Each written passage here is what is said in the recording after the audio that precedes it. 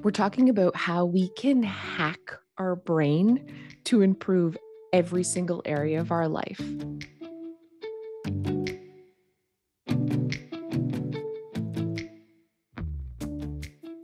Hey, Clutterbugs, welcome back to the Clutterbug podcast. I'm just going to go off on a tangent today. We are going to talk about some crazy brain hacky things that we can do to improve every single area of our life. But specifically, we're going to talk about money, we're going to talk about our home, maybe some relationships, and just generally being a smarter, more productive person. That's the hopes, anyways. Disclaimer: I'm not a scientist, a therapist. I really don't know what I'm talking about, but I have noticed some really cool correlations between like ways that we can change our thought process and the results that we can see in my own life. So I can only talk from my own experience, but also I have seen this in friends and family and clients. And so I'm excited about this. I like nerd out on this type of stuff because it is dramatic. It is drastic changes and it can happen really quickly, but it doesn't take a lot of work. And I'm all about that. I'm all about the shortcuts, having a better life without having to be this crazy workaholic that has a ton of self-discipline. Isn't that what we all want? Don't we all want the good stuff out of life? And what if we could get it just by changing a few ways that we see the world and to think about the world and some thoughts? We can catch the thoughts we currently have and just replace them with other thoughts. And I know that's called mindfulness.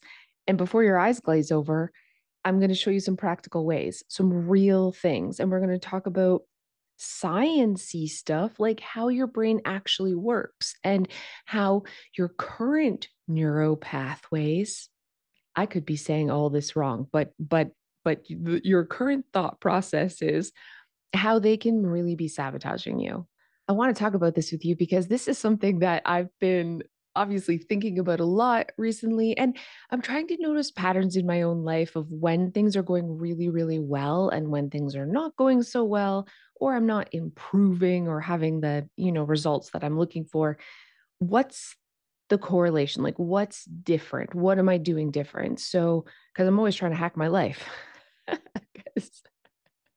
Because I'm lazy, friends, but also I want all the good stuff. So while you're listening to me ramble today and talk about a whole bunch of different things, again, I hope you're taking action on your home while you listen, because hopefully you're going to not only have some motivation and inspiration out of this, but learn a few things. But why not double down on that and also get the benefit of catching up on laundry or cleaning the kitchen, emptying and loading the dishwasher, tidying, maybe vacuuming, dusting, whatever it is that you're doing. Or if you're driving in the car, that's cool too. You're getting to a destination. But why not get two things at the same time out of listening to this podcast? So please, if you can, if you have the ability, get up and take action while we talk about how to hack your brain to have an awesomer, more amazeballs life. Let's start just talking about how our brain kind of works in the first place. Now, again, I'm not an expert, but I do know that we have these neural pathways. We have like little pathways that are created every time we learn something new, every time we do something new, every time we have a thought, when we want our arm to move, when we want to walk. There's pathways that kind of go from point A to point B and make all of this wonderful stuff happen. And there's a lot of different parts of our brain that control our thoughts and how we perceive things and movement. And none of that matters. The point is, our brain has something called neuroplasticity, which means we can change, and we are changing every minute of the day, those neural pathways. Here's an example. Every time the alarm goes off, my brain says, hit snooze. because that's a neural pathway that I'm like, I want 5 more minutes of sleep without even thinking I'm hitting snooze. So a lot of habits are these predetermined neural pathways, but also walking. We want to get up, we want to move. Our brain just kind of does a lot of these things without thinking. But neuroplasticity means that it's always changing. And we also have something called synaptic pruning, which means if we're not using certain parts of our brain and certain thought processes and certain neurons are not firing, our brain kind of snips those off, like when we're pruning a tree. So we're like, we're not using these, boop, boop, boop, those can go. And we're putting more energy into these that are being used over and over and over again. What I find really fascinating is, say you, for whatever reason, stop walking. Did you know that maybe you're laid up and you're in a bed? It only takes a couple of weeks and or at max a few months for your brain to kind of forget your natural gait, to forget how to walk. Now it's really easy to learn again, but I mean if you go a full year not walking, even if you're getting the muscle, like you're doing physio and they're like moving your legs so you're not losing muscle mass, you have to kind of retrain your brain to walk. So, and that's something we've done since we were a baby. That is a thick, that is a really, ingrained neural pathway or multiple neural pathways in our brain, how to walk. But even that can be altered by not using it. And so why I'm talking about this is it's so fascinating because if there are things, and we're going to talk about this, that we've stopped doing, like learning, doing new things, we are going to have parts of our brains that are rewired and changed. And we're going to be, this is going to sound bad. I'm just going to say it. When we stop educating ourselves and learning new things and learning new skills as adults, we can get dumber. There, I said it. When you were a kid, and your mom was like, watching TV all day will rot your brain. Looking at a screen all day will rot your brain. No, like legit, it doesn't rot your brain. But while we're engaging in consuming that type of media, our brain is less active. We're zoned out. We're not thinking. We're just watching and consuming. And so repeatedly not thinking and not being creative and not doing anything but consuming this thing, it's called synaptic pruning. Parts of our brain that do the thinking and do the problem solving and do that sort of critical learning aspects are no longer firing. And we actually see, scientists see, that if you spend hours a day just mindlessly watching a screen, you actually have less brain matter.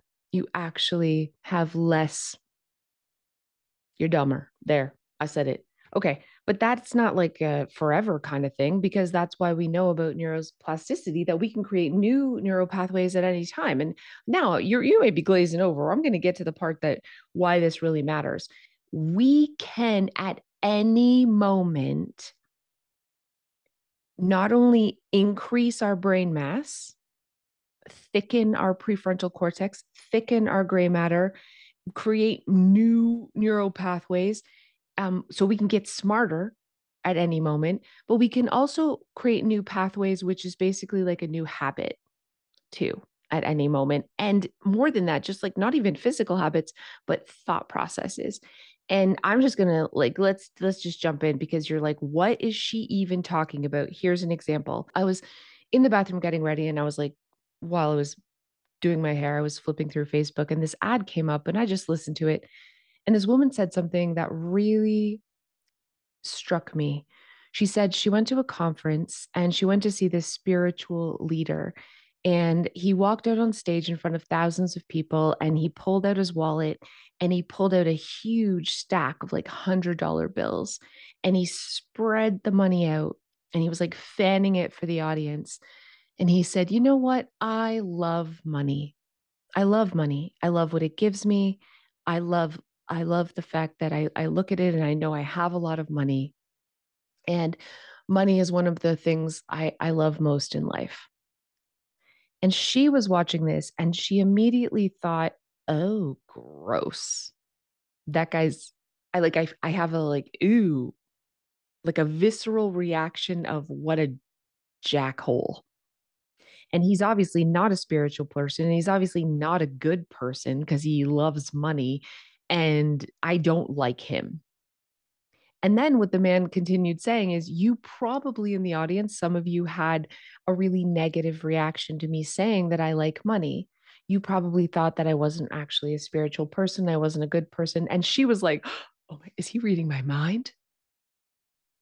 And he followed that up by saying, it's that thought process that many people have that money is bad, that money is to like money is greedy and wrong. To want to collect money and have a lot of money makes you a bad person.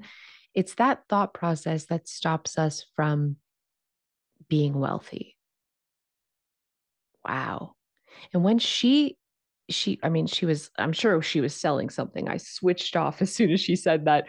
I found that so incredible because it's absolutely true.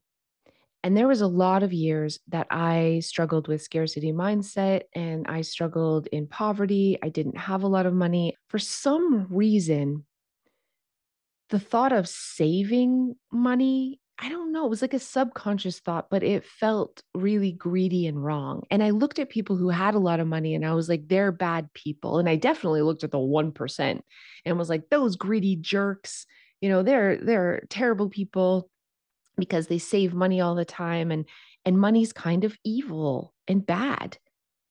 So if I thought this about money and I repeatedly had these neural pathways in my brain that when we think about money, we instantly think negative thoughts.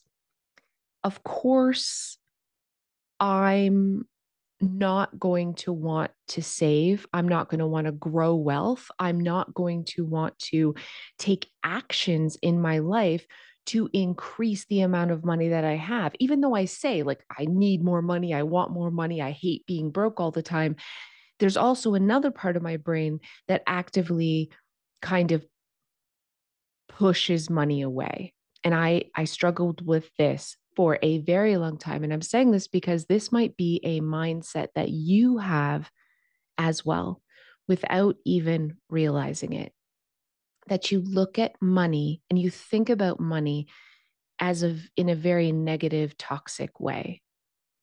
So our brain, in order to protect us from those thoughts, is always running in the background, doing things, developing, systems and pathways and thought ways to avoid things that we think are negative. And a lot of people say this is goes along with mindfulness and manifestation.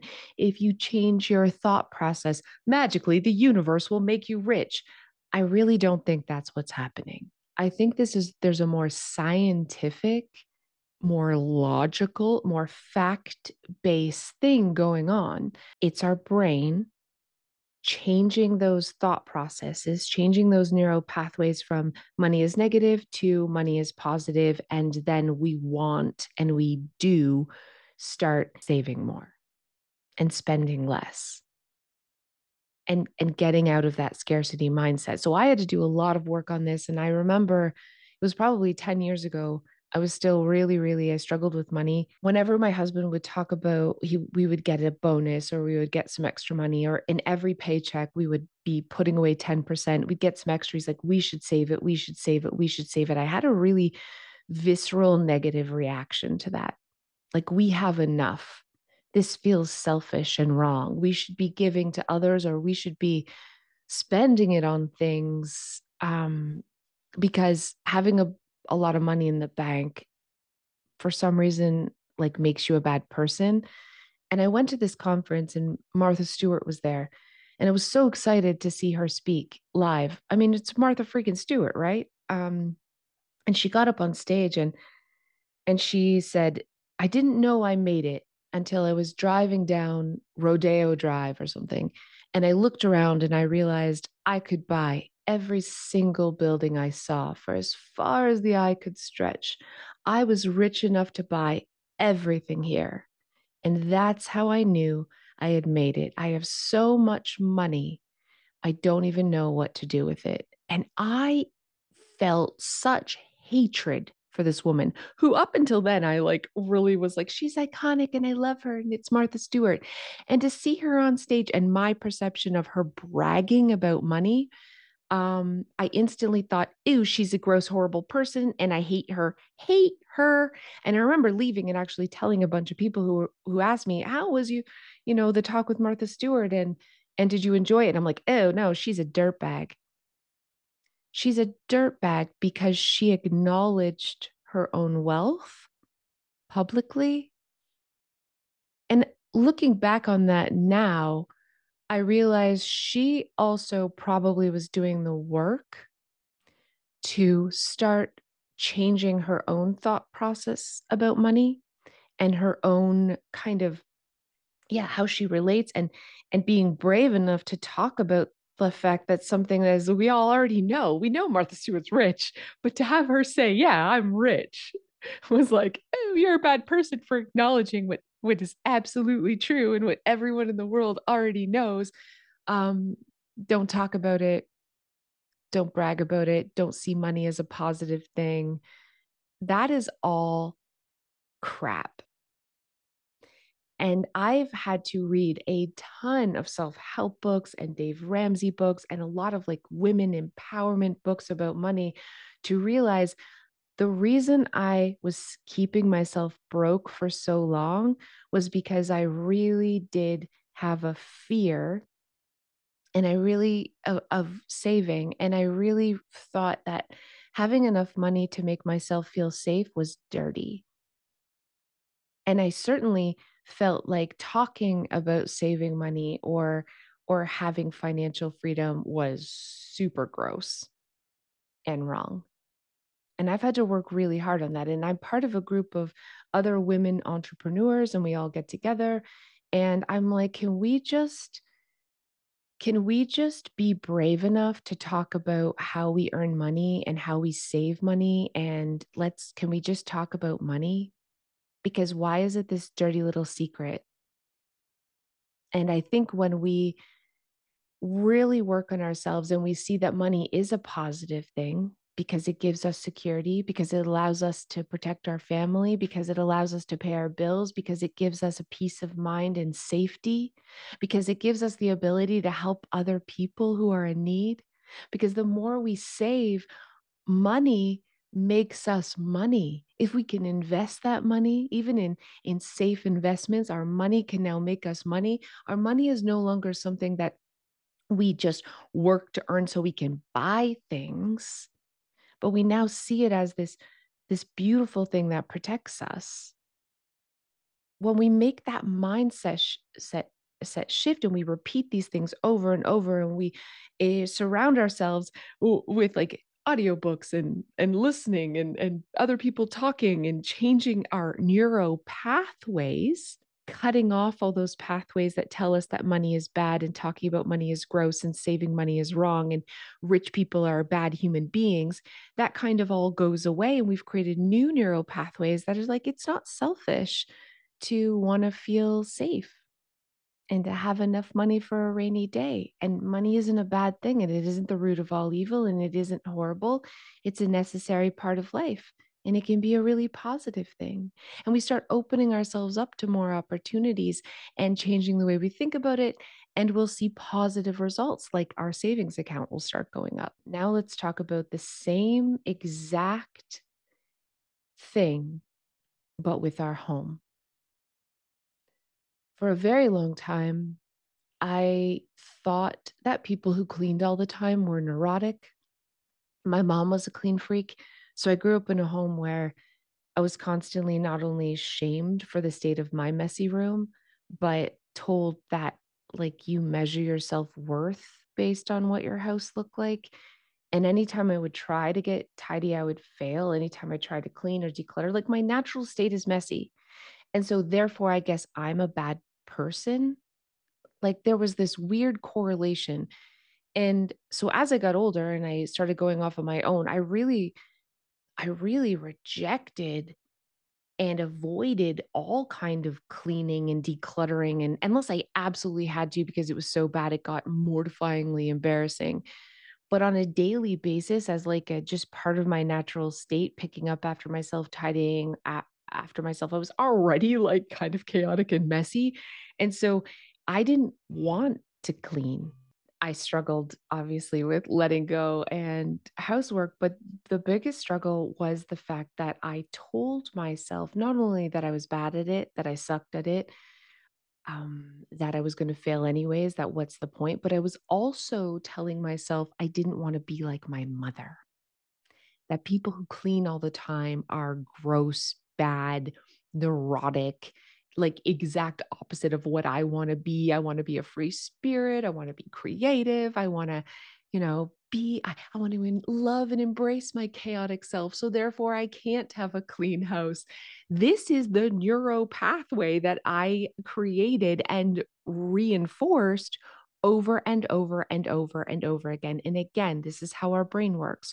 When we have a thought process, there are parts of our brain that are always looking to reinforce this thought process. So I would look around and I would see people with clean houses and I'd be like, "Oh yeah, see? She's neurotic, or see, she doesn't have a life. This is all she does all the time." It's all I could see was the negative aspects of cleaning and having a clean house. And I had made this a story that had, it was like a novel. The story that I told myself about why I didn't even want to be a clean person, anyways. Right. And, but I did want to have a clean house. But the work I had to do was more than just decluttering and putting stuff into trash bags, which was important. And, creating new habits of cleaning all the time. I also had to change those. I had to have some synaptic pruning of all those little negative things that I had told myself. I had to stop feeding those thoughts, catch myself doing them, and replace them with new thoughts like, I'm not messy. I just organize differently.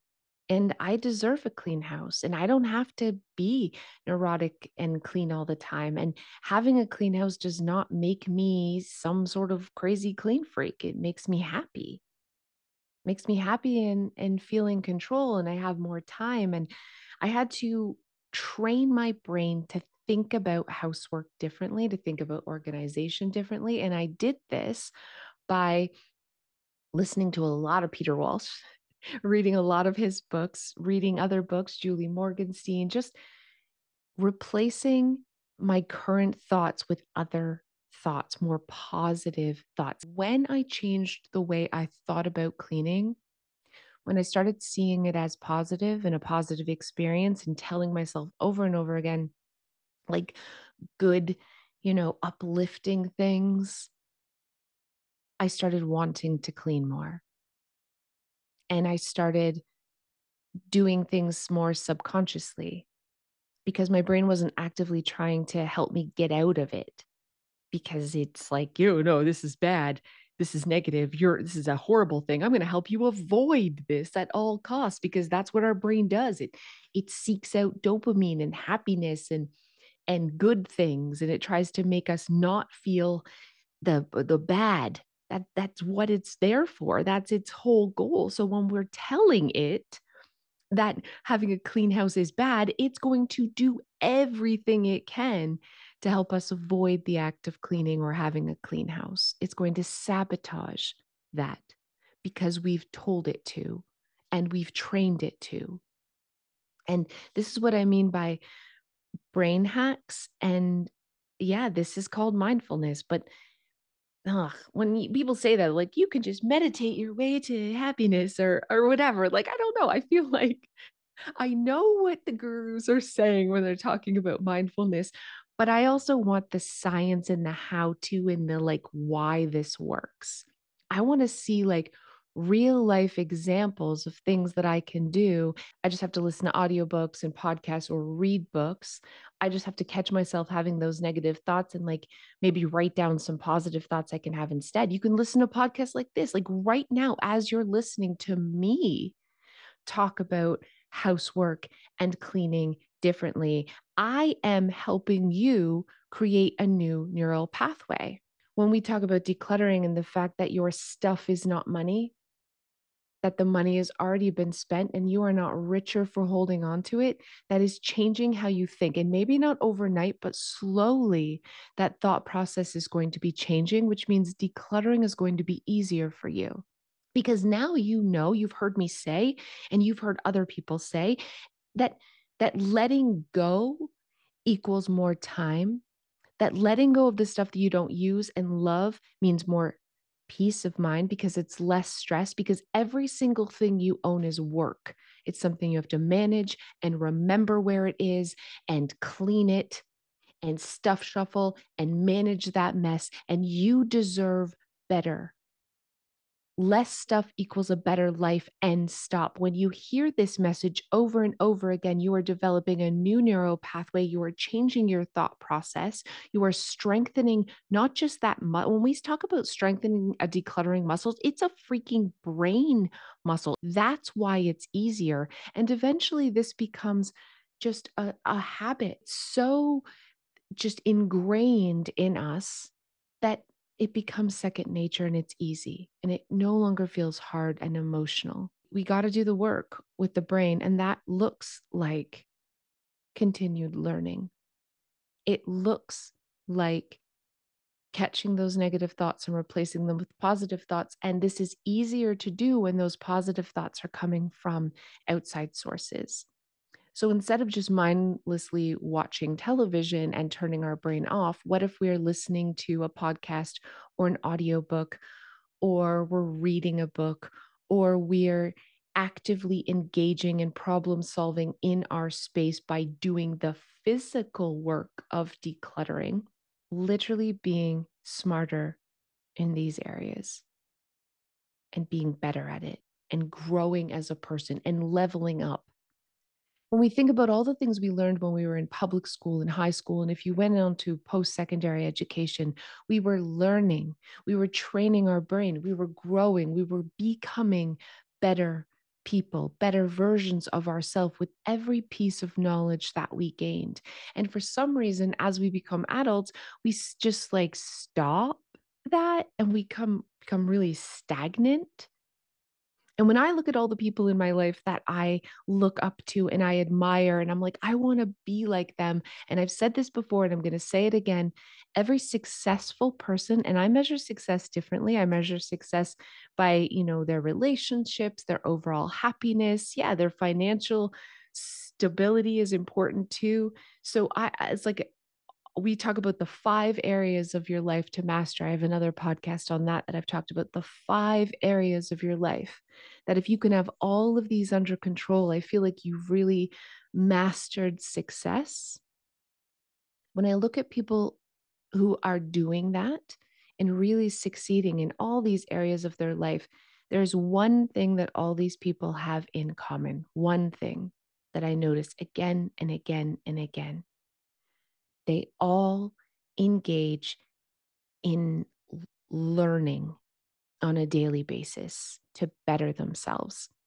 And it's equaling to like this incredible life. And I know my own life looking back, I'm a self-help book junkie, but it has been a good year since I've really read a new self-help book. I've fallen out of the practice of listening to self-help books while I clean or while I drive or while I'm doing things. In this past year, I haven't seen any real growth. So how can I ignore that correlation? I can't. What's different between the 5 years previous, where every year I did something incredible and I really leveled up and I improved and one area or another in a really drastic way. What's the difference between this last year that felt very stagnant for me, where I didn't have any personal growth? I wasn't I wasn't learning. And maybe I was having synaptic pruning because I wasn't actively engaging those pathways towards a happier, healthier, more successful life. You're already listening to this podcast, so obviously you're already working on improving your home and how it looks. Look back and see how far you've come and be proud of yourself and realize how that happened, that you did that by changing the way you think about housework. And that doesn't mean, and decluttering and organization, that doesn't mean you're there and you're at the top of the mountain and you've achieved it, but look how far you've come. How can you keep going in this area, but add a new area that you want to improve too? Maybe it's relationships. Read relationship books, read books on, I don't know, how to talk to people and how to strengthen your marriage or your relationship with your children, or listen to podcasts or watch YouTube videos about that. Maybe it is money. There's so many resources. Maybe it's your health and fitness. That's what I got to work on. So many resources to go to. We don't have to like start getting up and changing habits. We just have to change our thoughts first.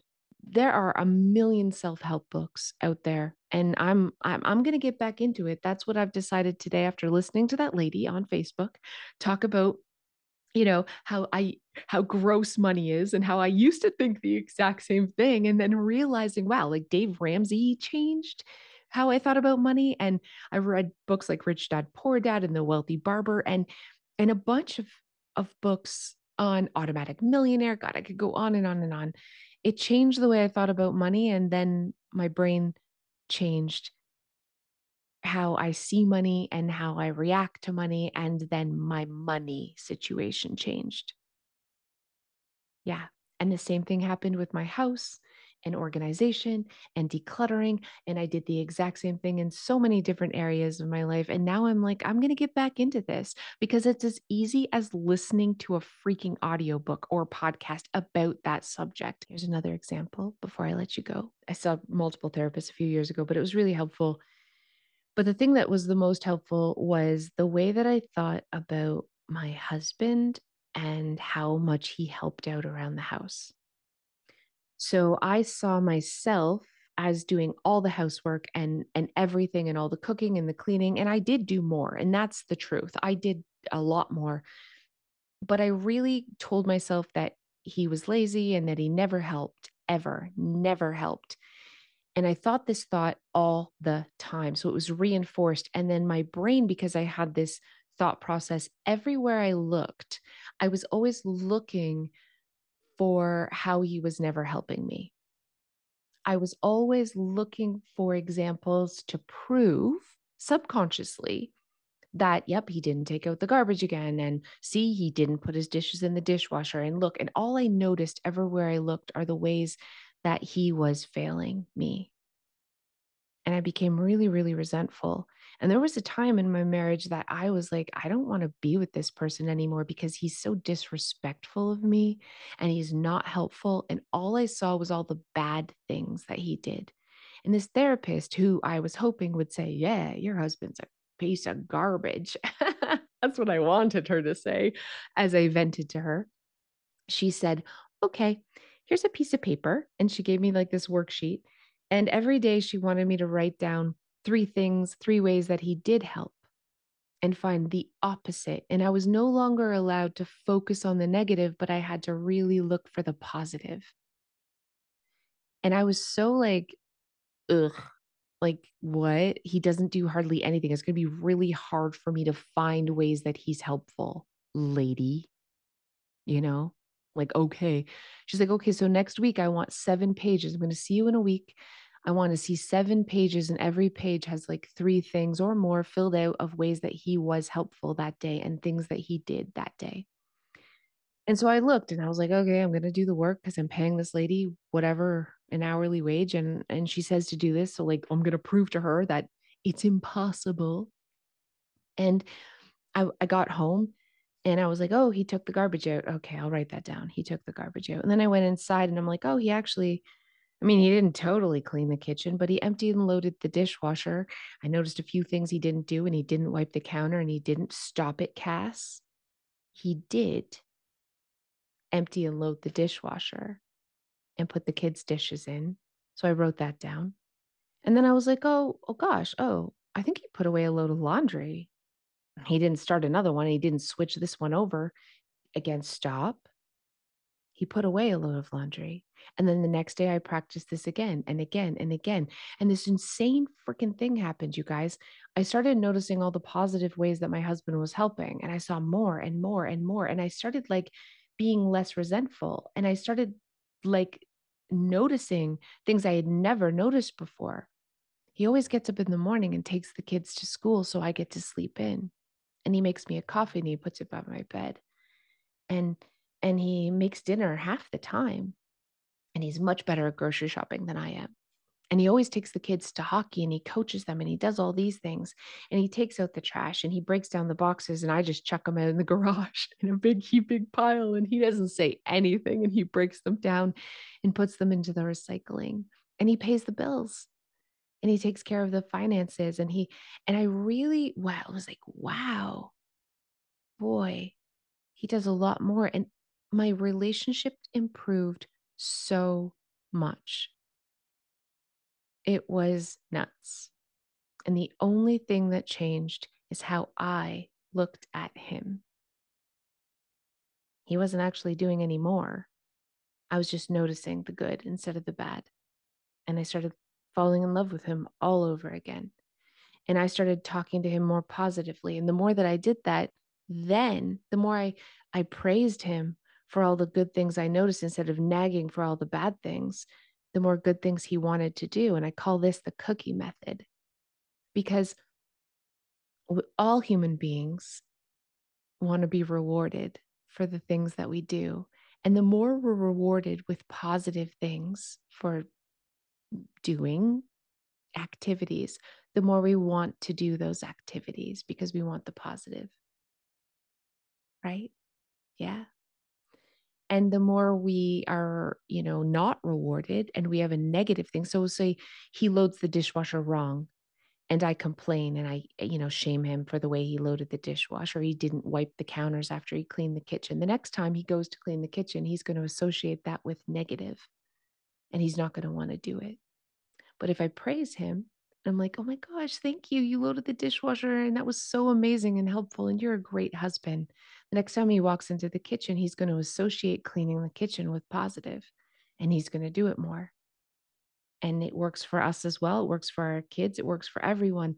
And so not only did this activity make me notice more positive things about my husband and improve my relationship and help me let go of resentment and love him more, but it was positive for him as well, because when I praised and put a spotlight on the good things that he was doing, he started doing those good things more. Yeah, pretty magical. And it works for you as well. When you put a spotlight on the positive things you're doing and you kind of stop putting spotlights on the negative things that you're doing, the same exact effect works for yourself and your brain and your kids and everyone else. There is science behind this. We can hack our own brain. We can help hack other people's brains around us, and we can improve every single aspect of our lives when we do the work and we remind ourselves of the work that needs to be done. And we keep strengthening those neural pathways by listening to these positive messages from other people, reading them in books, listening to podcasts or audiobooks. I'm beating a dead horse. I keep saying it here. I love you guys. I hope you're feeling inspired today to think about another area of your life that you want to improve and how you can do it. How can you do that today? What other gurus can you look to? What exercises can you practice? What audiobooks, YouTube videos can you listen that are not just mindless entertainment, but life improving skills? Okay. Thank you guys so much. Love you. And I'll see you guys next time.